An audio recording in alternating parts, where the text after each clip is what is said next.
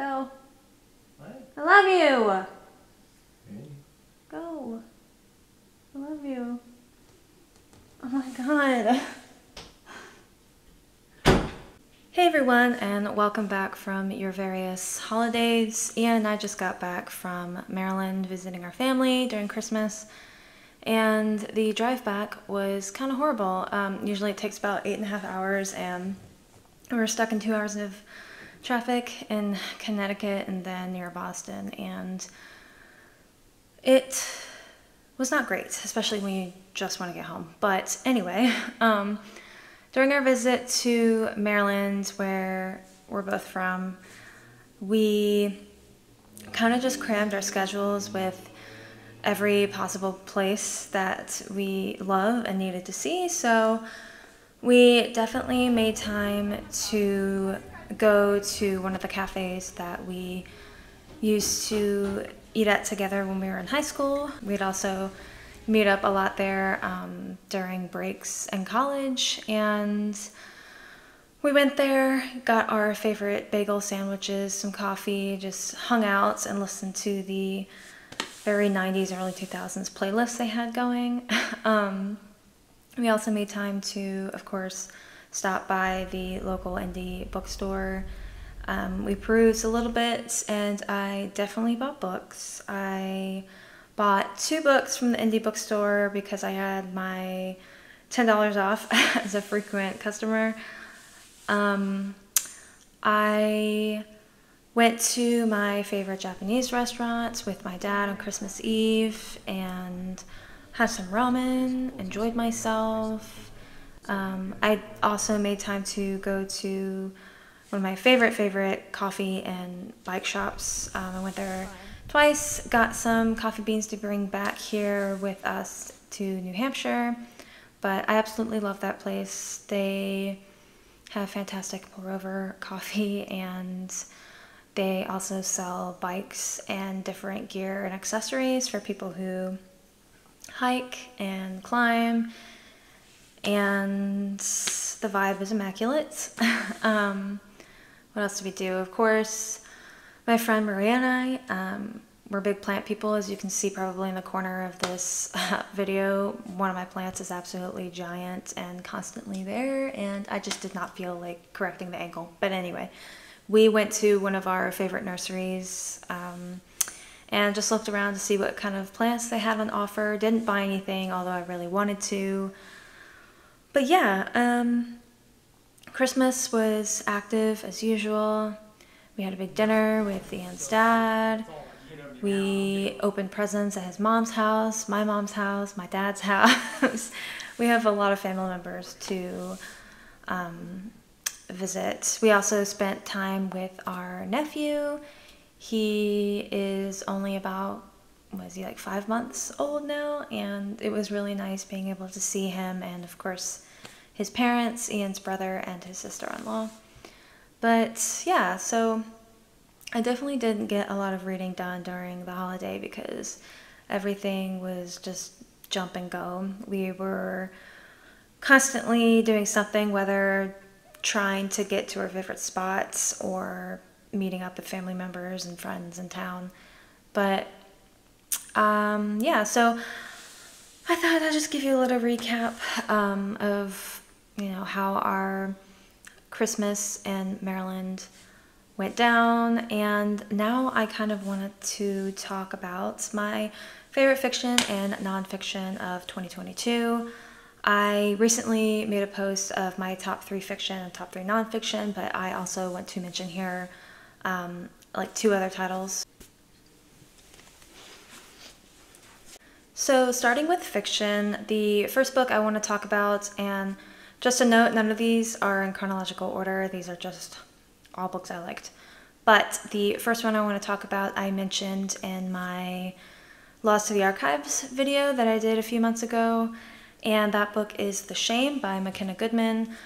You can watch that video for a fuller analysis, synopsis of the book, but I really enjoyed the tone of this. I loved the look into the influence of social media, the inherent shame of being a woman and having to embody so many roles that are inflicted upon women by, you know, like Instagram and commercialism and just all the standards that women are beholden to. And I also kind of liked the somewhat uncomfortable elements of the main protagonist essentially stalking a woman that she is idolizing through Instagram.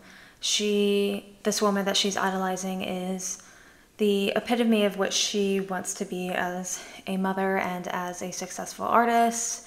I love how Makenna Goodman really just breaks down the source of insecurity for a lot of women who have led fulfilling careers and have had to end them for the sake of children, their husbands, and it's something that they've wanted, but they are now enduring the consequences of being basically just cocooned in this one singular role of mother.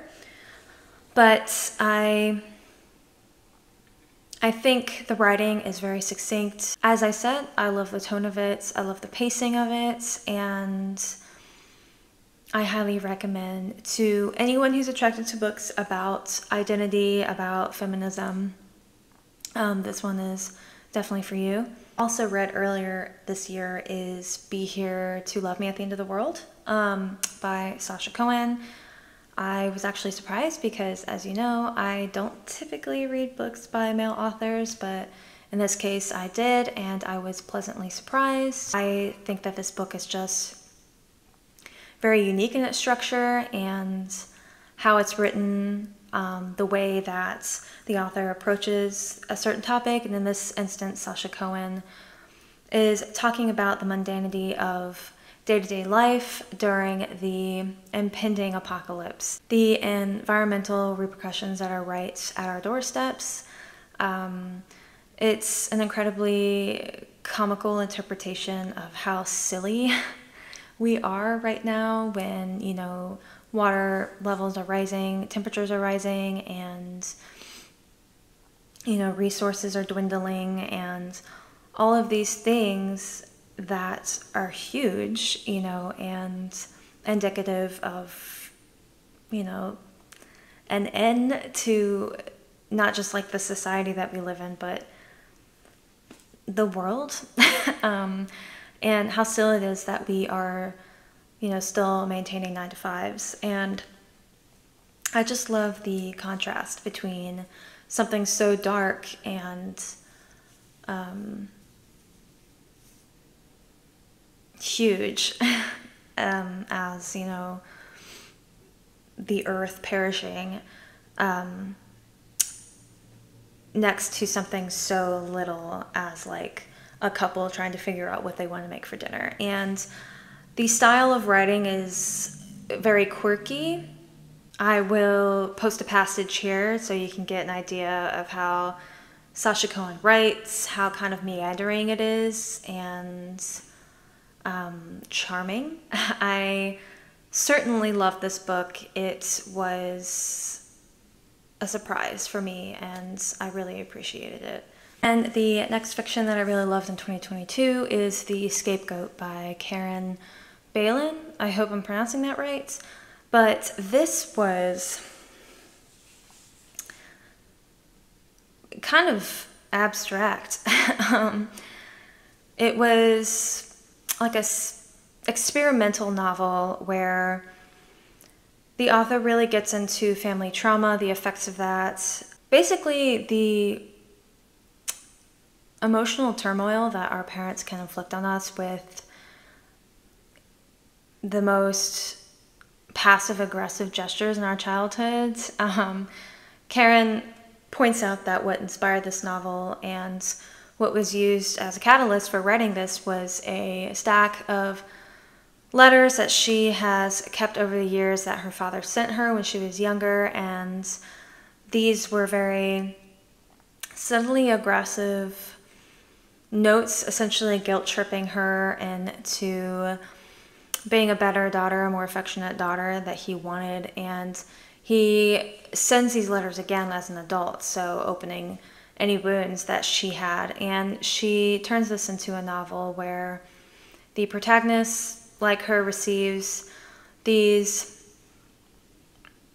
bitter letters from her father, and this launches this desire to escape her life. And so she goes to New England and works on a farm with Nazi cows that sit on your chest. And she ends up becoming the center for an art exhibit, and the letters that her father wrote become part of an art exhibit. And essentially, people are witnessing these words written by her father and seeing them as benign and not hurtful, but for her personally, they're very scarring. And I think it's an interesting book that analyzes how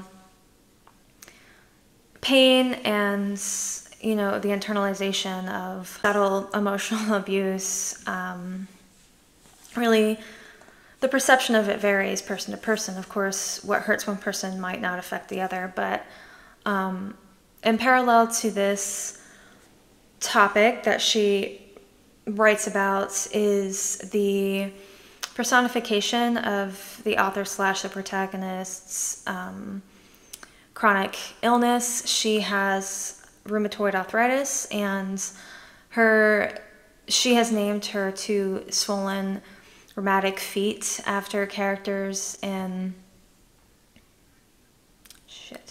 They speak to each other, and they tell the protagonist when, you know, they can no longer move or whatever. And I thought this was funny, but also an adept way of expressing the disconnect between your body when you're in such pain and how kind of separating yourself from that physical feeling and, you know, bringing your mentality away from it helps you cope in some way. But I thought this was a completely bizarre book, and I can't claim to have understood all of it, but I don't think that's exactly the point. I think just the effectiveness of the narrative and what I gleaned from it, from the bits that I could understand, made it a book that was highly enjoyable for me.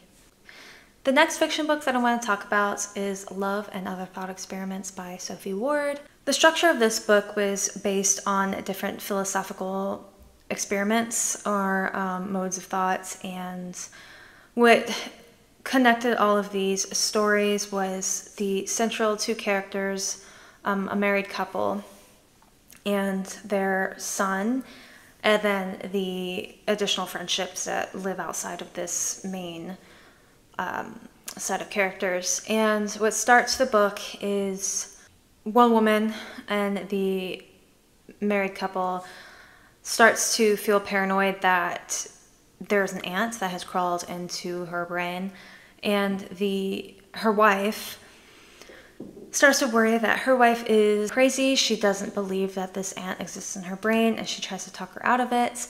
And essentially the wife, who is under the impression that there's an ant in her brain, knows that her partner is doubting her sanity and knows that she doesn't truly believe her and knows that this is ultimately harming the relationship. The story isn't linear because it is broken into sections of experimental philosophizing, and despite the fact that it is sort of not clinical, but I mean, it is big and brainy. Despite that fact, there is a real heart to this story that really beats and expresses familial love and the bonds that we build and nurture, and how these emotions and these memories together span time and space. In one part of the book, literally, I certainly have never read anything that has taken this structure. So I think a common theme with the books that I'm talking about is that They are all unique. They're doing something different with language. They're doing something different with form. I really appreciated that. I really appreciated being exposed to new types of writing, and even though the mood across the board was quite similar, very contemplative, reflective, I think the way that each story was crafted is incredibly nuanced. So the first nonfiction book that I want to talk about is Vanishing Twins by Leah Dietrich. I thought that this was a refreshing and unique take on the myriad ways that a marriage can be lived. I think Leah Dietrich has a gentle way of writing about sexual identity and about the boundless existence of love, how we can love and desire more than one person at the same time. Vanishing Twins is incredibly unique.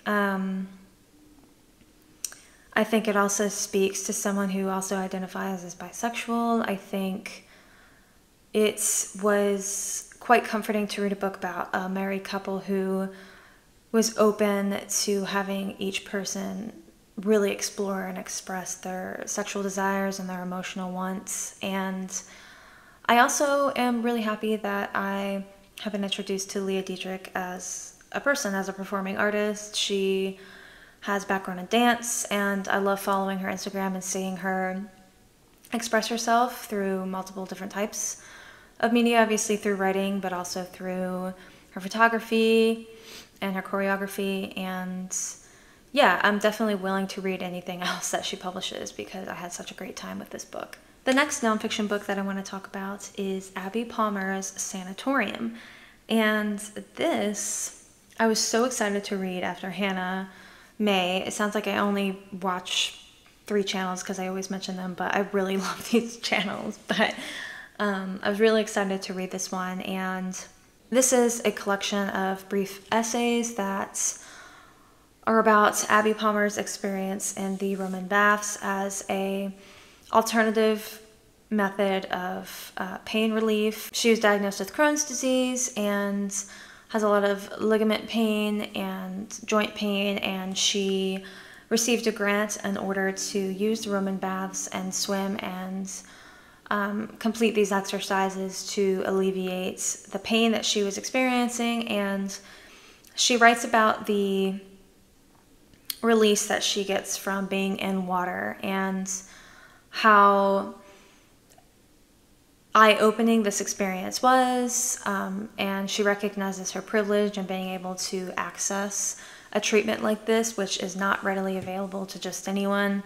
And when she returns home to London, she tries to recreate the space, and she tries to use water to her advantage in her flats, to obviously not the same degree of success, but mixed in among these brief essays are Roman art pieces that are parallel to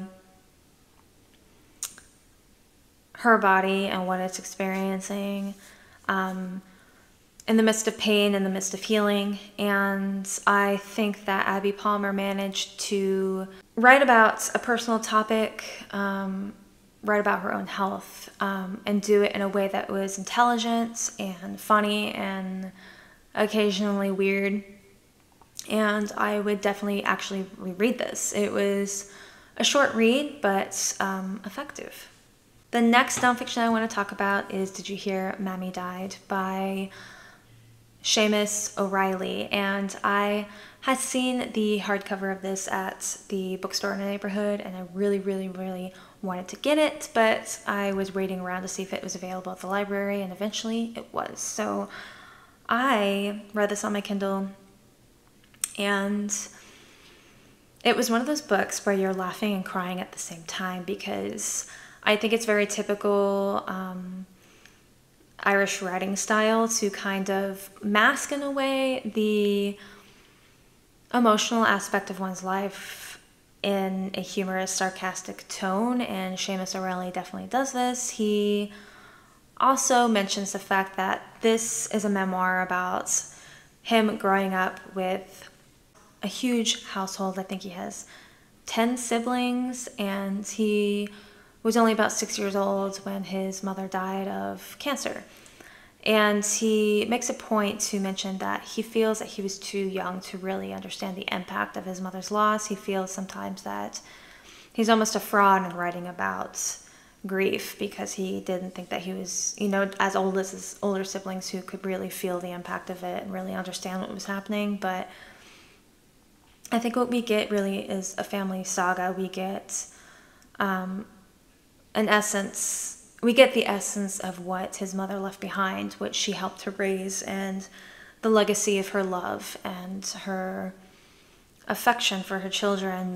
He writes about how she was truly born to be a mother, how she was always patient, and how she and her father were very obviously very romantically attracted to each other. They had a strong marriage throughout, and not only is this book about his mother, but it's also very much a love letter to his father for, being a single man, raising 11 children on his own, balancing different plays and sports matches and driving everyone around in their giant camper van. And I thought this memoir was very heartfelt and funny and quintessentially Irish. He talks about the visiting priests, Catholicism, and the general rule of handing out cups of tea in times of grief. He somehow manages to make his mother's wake into a routine comedy, and I really loved it. I really loved his writing style, and I think that it was a great laugh and a great cry. And the last nonfiction book that I want to talk about that I read in 2022 is In Ordinary Time by Carmel McMahon, and this was a digital arc that I received from Duckworth Books. This comes out in spring of 2023, and I was absolutely hit over the head with this book. And yes, it is another Irish memoir, and I think that Carmel, she writes about generational trauma. She writes about Irish history and how can we escape the scars of our ancestors. And she writes a lot about alcoholism, her own battle with it, her family's battle with it. She talks about the Irish famine. She talks about how, there's such a great loss and there's such a great hunger in Irish history that seems to transcend generations. And she's wondering in this book how it's even possible to live beyond that when it's so ingrained in the Irish identity. She writes a book that is both personal with her own family history, but also incredibly political. She talks about the impact of political leaders and their decisions on people's consciousness. Communities are affected by politicians' decisions when they use humans as pawns in a game. And I think that this memoir is incredibly astute. Again, very personal, but also angry. And I really love reading a book that is angry at its core, especially when it's written by a woman, because, she is hitting different topics from all sides and she manages to do it beautifully. Plus, she is very open and very kind on Instagram. We follow each other now. And I am very happy that I read this book, and I can't wait to see what else she has to write. So those were my favorite titles of 2022. I am kind of brewing some books in my head, some titles in my head that I want to get to in the new year, but I'm trying not to overwhelm myself. I haven't really set a reading goal for the next year because sometimes that kind of just turns me off. But I am currently reading a digital arc from FSG, and that is Close to Home by Michael McGee. Clearly there's a theme here. I love Irish literature. This is a piece of fiction, though it's heavily based on the author's own experience growing up in Dublin. But yeah, I'm currently reading that, and I think that I will end up picking up a paperback. Maybe one of the ones that I bought when I was back home in Frederick. I hope that you all had a fruitful reading year, and I hope that you're looking forward to the next. If you haven't already, please like and subscribe. I post every Wednesday and Saturday, and I will see you in the next bookish video. Bye.